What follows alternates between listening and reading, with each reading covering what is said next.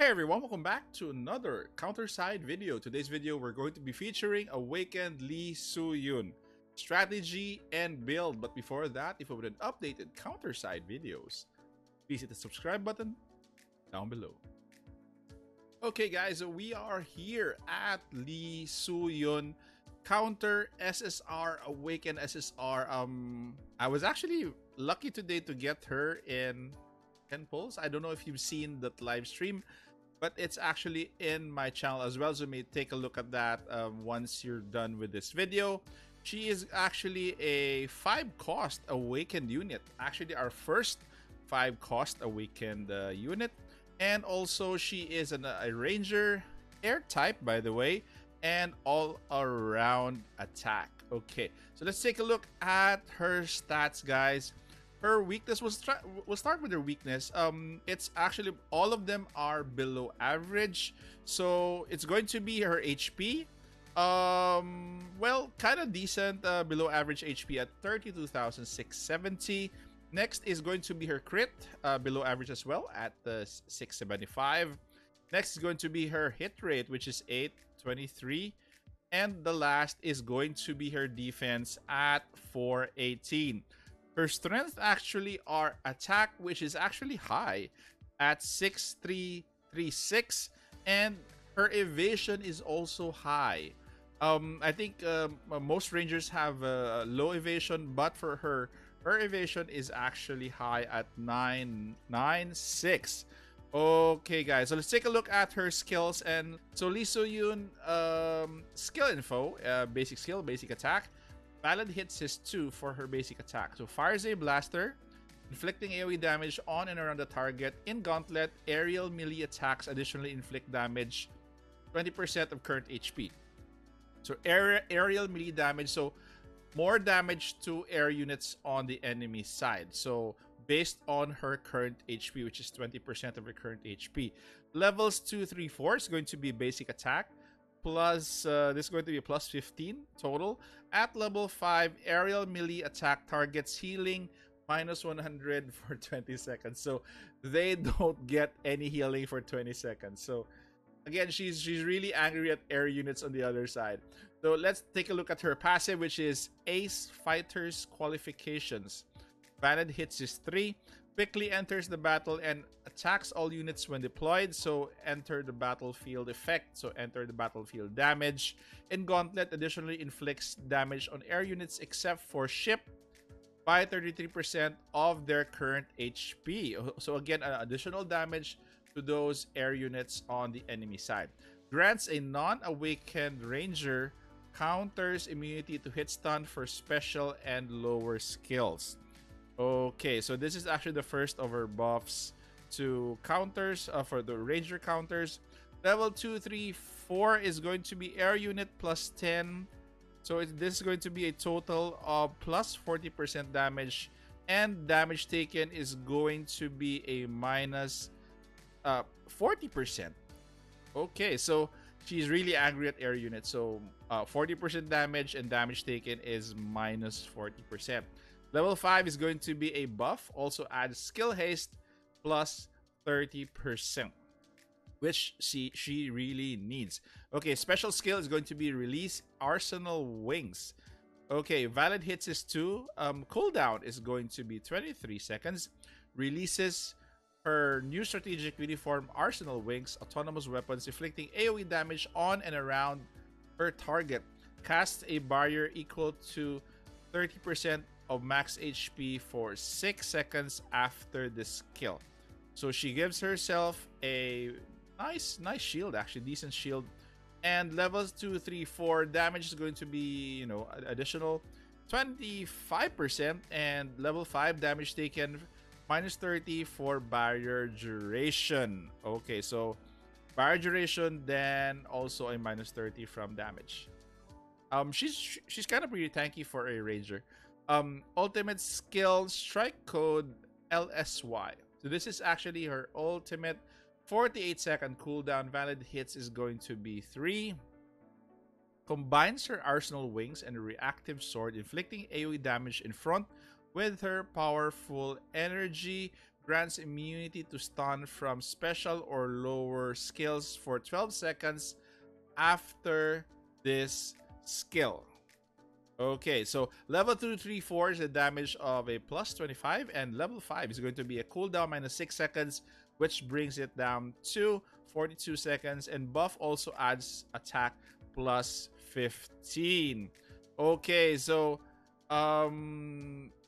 this one, her passive, is actually going to be good because aside from giving immune to hit stun or special or lower skills, rangers are also added skill haste.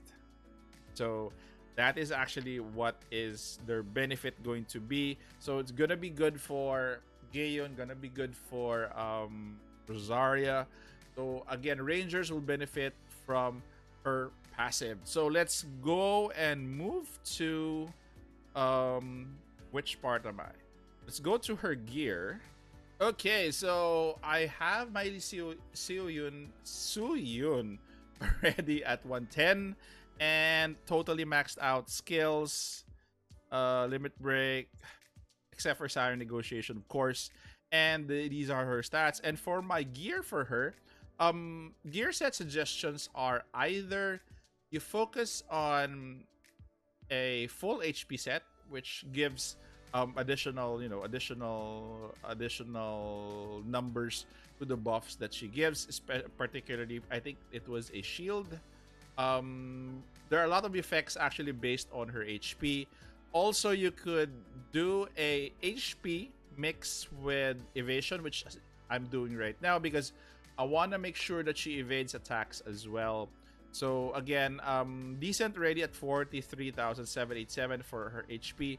Again, so this is the second option. First option, all HP. Second option is HP evasion. The third option, which I saw actually, was CDR set. She's gonna be quite squishy, but again, if you put her with CDR set, she's gonna cycle her skills that more often. So you have three actually choices for her gear set. For her gear stats, as you can see here, let's take a look at more yellow stats. Okay, this one, the gear stats that I'm talking about are the yellow ones. So HP is actually an option, evasion is also an option, and also skill haste. So those are the things that you should, I think, focus on when building your Lee So-yoon.